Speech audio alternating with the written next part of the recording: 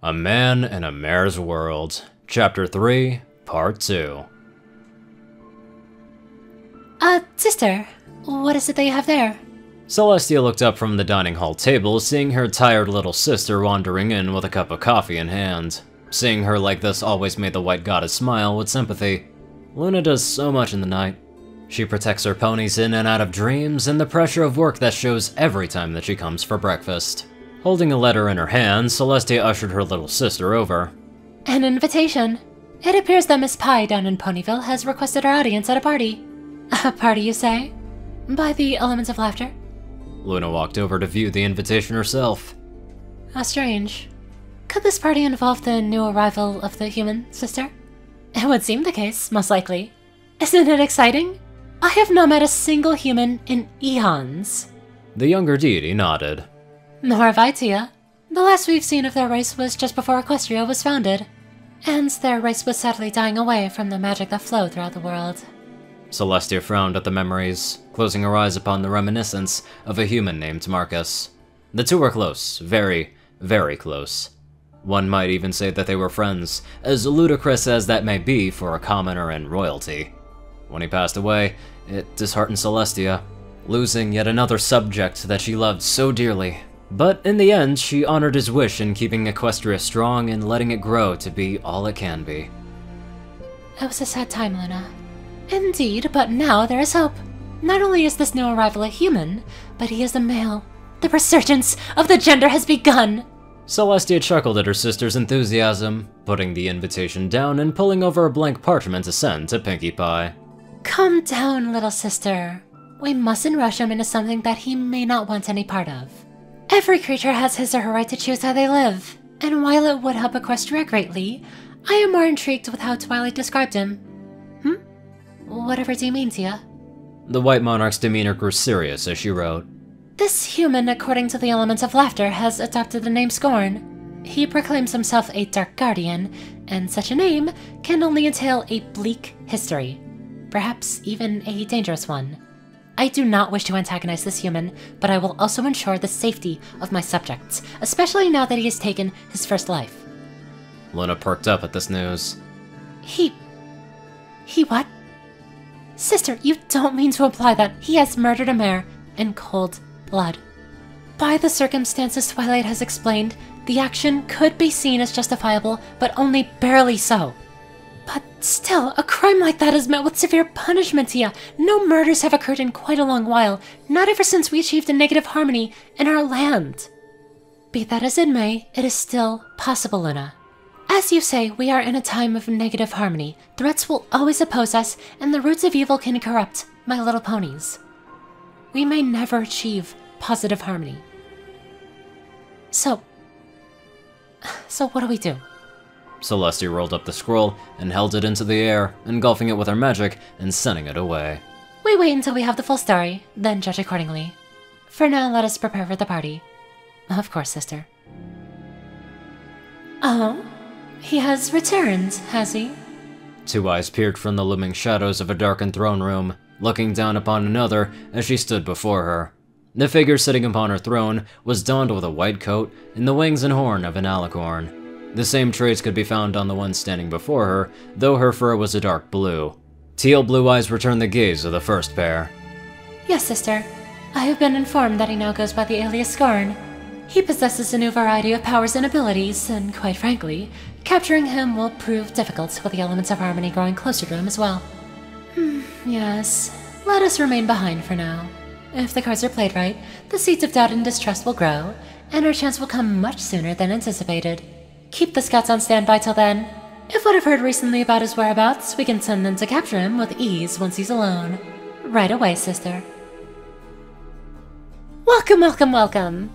Pinkie Pie stood at the door of Town Hall as she welcomed in all the patrons, giving each a balloon on their way in and tying it to their wrists. As she did this, Fluttershy approached her from the side, tugging at her sleeve. Pinkie, none of my animals have seen him yet. Oh, don't worry, Fluttershy, he's just a bit busy. He's a hero after all. Lots of crime fighting to do here and elsewhere. He'll be here though. I know he will. Well, okay. Fluttershy backed away before going further into the party, mingling with the rest as Pinkie kept welcoming in the ponies that resided in Ponyville. Soon she was met with a familiar face from the Everfree. Sakura! I'm so happy that you could show up. Pinkie Pie, young and eccentric. I come here on behalf with no egocentric. Pinkie tilted her head, trying to make heads or tails of Sakura's rhyme. The human named Scorn I know quite well. He was asked me to come and represent while he remains in a shell. Pinkie perked up at that, her eyes shooting straight up. Wait, you know Scorn? Sakura stepped into Sugar Cube Corner, pulling down her hood as Pinkie followed her to the side. Indeed I do. I have been taking care of the human since his arrival was new. For 7 years, he has been in my care. Oh wow! So is he at like your hut or something right now? Pinkie gasped. Does he have like a secret cave where he plots his daily crime-fighting routine, like Batmare? Sakura rose an eyebrow. Why do you have many comparisons to Batmare? She then shook her head. Never mind that. No, he does not have a lair. He stays in my hut, where he tends to my brews with care. Oh, okay. So is he coming? Sakura shook her head. Some of the parties give him pause. I wish I could say, but I cannot reveal the cause. Dark forces he controls, but when vulnerability shows, such as fear, you will undoubtedly find ponies disappear. She ushered to herself. Thus I am here in his stead, to answer questions that linger in your head. That's wonderful news! Both Pinkie and Sakura turned to the side, seeing Twilight walking up to them with a yellow unicorn with a fiery-styled mane and tail in tow. I have a few questions of my own that I'd like to ask about Scorn. Do you mind? We can take a seat over there. Yes, I can answer, but I will not strike his privacy as a lancer. I will answer primitive questions, but none that will cause tension. Twilight hummed before nodding. That's fine. I can always ask the more deeper questions to him if I can. I'll just go over the basics. She motioned to the mare standing beside her. Oh, and this here Sunset Shimmer. She opened up an alchemy lab a little ways down from where my library is. Sunset held out her hand, shaking Sakura's. It's a pleasure to finally meet you, Sakura. As Twilight said, I'm Sunset Shimmer. I was the one who she helped, well, reform and integrate the Equus Earth technology into Equestria. The pleasure is all mine. If you have an alchemy lab, my assistance will be given without anything to deny. Oh, well, I'll have to take you up on that. Twilight said that you were good with potions and brews. That I am. But let's settle and discuss the human that dwells. Let us begin before the ringing of the dinner bells. Oh shit. Scorn jumped back from the cauldron as it puffed out a cloud of pink smoke. Watching it dissipate into the air, he looked back in, watching the mixture carefully before consulting Sakura's alchemy book. I think that's right. Is it supposed to be brown? He looked back in. Kind of a bluish tint to it, so I think that's right. He flipped through a few pages as he picked up 3 individual vials of different serums. Studying the labels, then examining the book again, he poured in the orange one, waiting for a reaction. Oh. Okay, I guess nothing. Scorn immediately fell to the ground on reflex, thinking the cauldron was going to explode. He covered his head, then rose when he heard the knocking again, this time coming from the door. He blinked as he stood up, donning his suit once more as he walked to the window to peek out at who it was. His heart dropped instantly when he found it to be a group of trained guards from the Celestial Empire. Oh shit. He turned and rushed back inside as the knocking turned to banging. Flying up to the tallest window in the hut, he smashed through it, cruising down to the ground as the guards all swarmed the interior of the building. Hitting the ground with a thud, he jogged to the tree line, stopping and looking back. None of them seemed to know that he was there, that is until one guard turned her head to the window and spotted his figure outside. There, outside! He widened his eyes and quickly turned, sprinting with magically induced acceleration throughout the forest. Go, go! Do not let him get away, or the queens will have our heads! Queens? He shook his head as he kept running, from clearing to clearing, as he tried to shake the pursuers rustling the shrubs and bushes behind him. Using everything that he taught himself and learned from the Alicorn Amulet's power, he kept himself ahead of the guards both in flight and on the ground. Going up the slope of a hill, he saw another squad off to the side of the trees, circling around to cut him off. Seeing a web of vines up ahead, he smirked, flying up again and whirling through them. The guards chased after, but as soon as they touched the vines, they stuck to it, as if it were a spider's web. Some of the trees and plants actually came to life and pulled at them, tearing off their armor and swallowing them underground for God only knows what kind of fate. Seeing his pursuer's body count rise, he launched up to the top of the trees, using the branches to stay above and below the guards. Luckily for him, he managed to cloak himself into the darkness, finding a place to stop as the Alicorn amulet was beginning to react negatively to the chase, his fear for being captured making a turn against him. Clawing at the tree next to him, he fought back against the corrupt grips of the power infused with the amulet, attempting to calm himself down as he did to ensure control was held.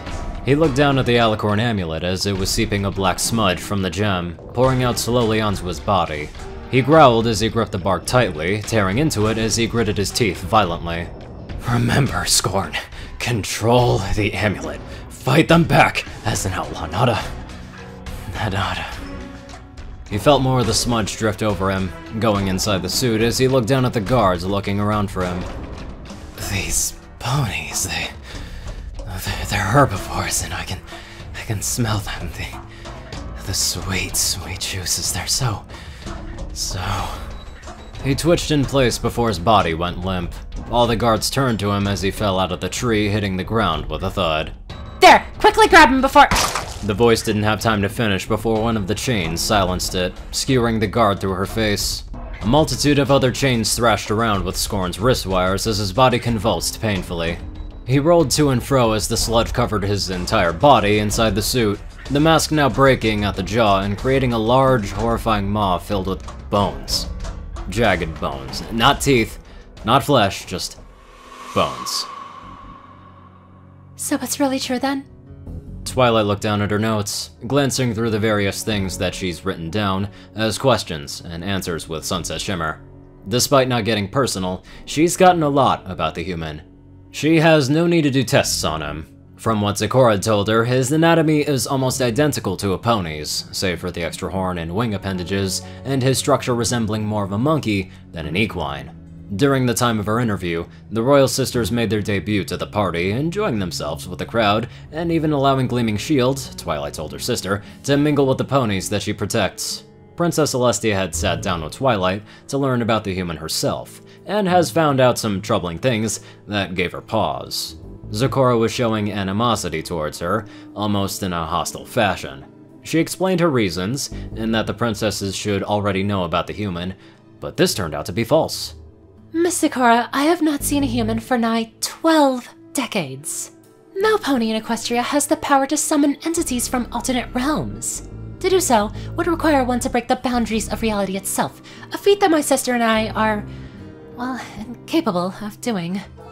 This caught Zecora off guard. She was sure that day, 12 years ago, that it was the royal sisters she saw to try to take the young human away for their own needs, but if this turned out to be untrue, then who was it that she saw? Alternate egos? Copycats? Doppelgangers? It confused her, and she would have to relay this to Scorn when she got back to the hut. Looking up at the clock, she found it to be late enough to head home. While I enjoyed my time here, I believe my departure is near. She pushed back her chair, finishing off one of Pinky's delicious cupcakes. Your questions continue to rise, but I cannot be the one to abide. Your answers lie within Scorn's mind, so please approach him when he's not in a mental bind. Princess Celestia stood up, nodding as she took Zecora's hand into her own. You have my word, Zecora. My sister and I were not involved with this human until today. We have not even heard about him until Twilight sent me a letter informing me of his new occupation. She gave a cheeky grin as she stepped away. To be honest, Equestria needs more guardians. While I do have faith in my royal guards, it often comes down to the elements of harmony alone to banish evil. Having someone else to watch over my ponies is a blessing in disguise. However... She frowned as she closed her eyes. I cannot say I approve of his methods, even if I understand that my ponies have been unfair and unjust towards him. We are facing a time of peace, Zecora. Having a marauder shedding blood on the Secret Kingdom's land is unacceptable. That you will have to tell him yourself, Princess. My word on that subject is useless. Celestia nodded, sighing as she knew that if she were to catch up with this dangerous vigilante, she would have to show him the way of her kingdom, and give him the friendship that he deserves, even if what he saw that day he arrived warped his mind. I see. Very well then, Sakura. I wish I could have met the human today, but his displacement is once again understandable. I will not pray. A distant feral cry broke the three from their conversation, Sakura's ears flattening as a horrified expression laced her features. Oh no, not again. Twilight stood up. What was that? Sakura, what's going on? The Alicorn amulet has taken hold. Something has caused Scorn's weakness to show. Both of them shared Sakura's expression, knowing full well what the amulet can do when unchecked. Sakura herself only narrowed her eyes.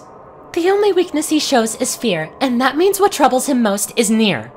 She pointed at Celestia. You have spewed lies and deceit. How many guards have you sent for his retreat? The princess only backed away.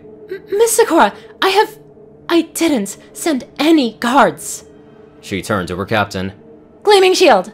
The white unicorn with a mane and tail perked up, dropping her plate of cake and speeding over to Celestia, saluting her with a fist on her heart. My princess, take your squad and go to the Everfree Forest, and quickly.